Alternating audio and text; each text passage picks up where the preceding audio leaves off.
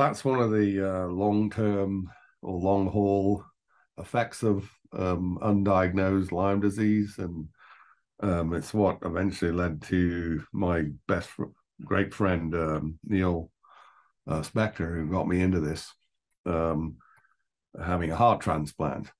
And for whatever reason, the organism likes to hang out in certain areas of the body. We all know about the joints and the other parts of, give these arthritic type symptoms. And that's thought to be low oxygenated regions of the body. So the heart part is thought to be around in the sort of connective parts or the muscle parts of the heart.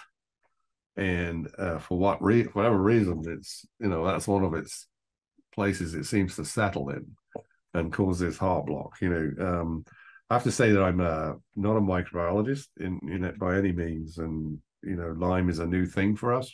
We're really a chemistry shop, if you like. We make things, we make drugs, and that's sort of what I've learned about that disease, about undiagnosed or persistent infection. Is one of the symptoms is this heart block phenomenon that causes cardiovascular issues. So it's something to do with the way the organism migrates its way through the body. And certainly in the mouse models of infection that we've had a look at with some of the experts that make that is one of the places that, when you infect these animals, you look for accumulation of the organism. So I don't think it's really fully understood why they end up in that particular organ or favor it. I can understand why they end up in the joints. That's low oxygenation environment, and they like that. I wouldn't describe, this left ventricular region where you get the block as low oxygen though. That's sort of a paradigm, I guess, a little paradox perhaps. But one of the reasons that people sort of try to understand that, and one of the things about our program is this imaging element where we can really look at that. We hope in a human being by PET imaging ultimately. So it's a good question. Why do they go there? Yeah, we don't know.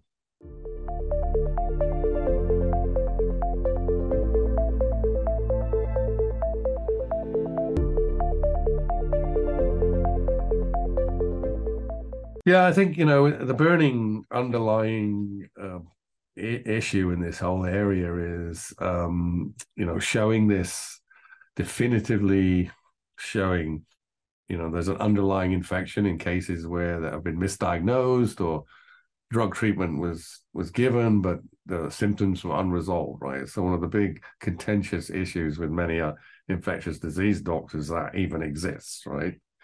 So the work that we did there is really on the road to trying to develop imaging agents where we could see infection. And we were that paper was really about developing tools to first enable, to look at how to get certain types of molecules into the organism first. So that's it's all about the cell work in that particular study. And in that study, we had developed a drug-like molecule that recognized a Borrelia protein specifically. It didn't do anything when you gave it to the organism, which is, well, why did you do that? But we were sort of building off another story we developed in cancer where we did the same thing, and we added another drug to it, if you like. It had a tether on it, and it took this other drug. And we were able to show in that paper that you could target this organism with this tethered thing and then kill it, in a tube. But what we really wanted, so mechanistically, we could show, because that's what we like to do, right? We like to try and understand how to get things in places, as a drug strategy. Our next step is to try and turn that into an imaging agent, a PET imaging agent. So that paper really sets the stage for that process, which is exactly what we're doing right now. We know we can target this protein. It's called HTPG. It's got a great name. And we know that we can get things into the Borrelia across its impenetrable cell wall, like an antibiotic. And then in that case, we added a toxin that when we activated it with light, we could kill it in a spectacular way. So now we know that we can do that. We're trying to see if we can get other things to go in there. And one of the things we're trying to get in there are things that can be seen by PET-CT, which is the major method that, it's positron emission tomography, which is used medically all the time to diagnose cancers and metastases, which is our original background. So that's what that story is about. It showed that you could get this drug in, and then you could cause it to have a negative impact on the organism. We know this drug doesn't go into normal human cells, and so there's a drug strategy. And now we want to turn that into a PET imaging agent to get at a fundamental question in the entire field, which is, do people that have unresolved Lyme disease or an active infection that's still present in their body, and could we see that?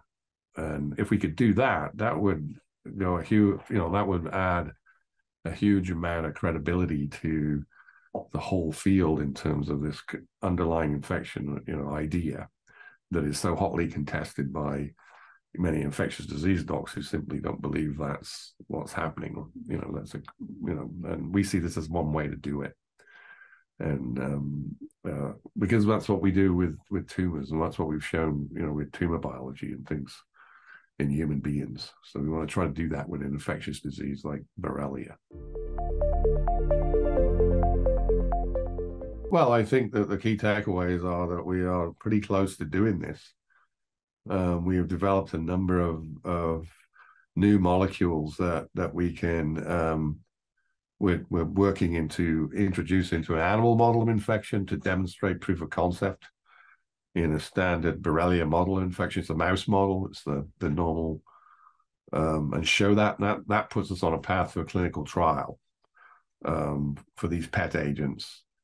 And the nice thing about these agents, these PET agents, is that they're great investigative tools where you're not going to hurt anyone by giving them. They're designed to be microdosed so that you can non-invasively we just give these to patients that have an underlying infection and basically image them, their whole body, to see for the evidence for underlying Lyme infection or Borrelia infection that's in any of their organs all over the body.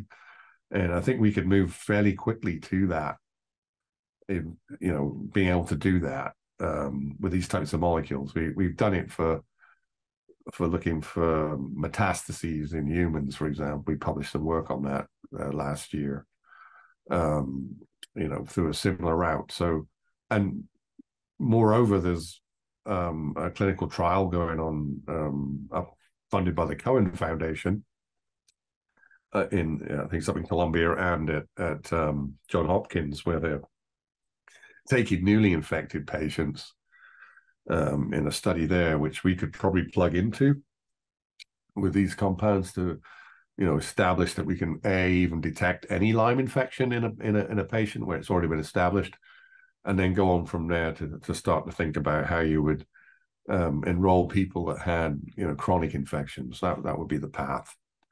So I don't think we're on that clinical path is where we are right now. And we're hoping within this year that we will be in a position where we can declare something called an IND, which is a preclinical,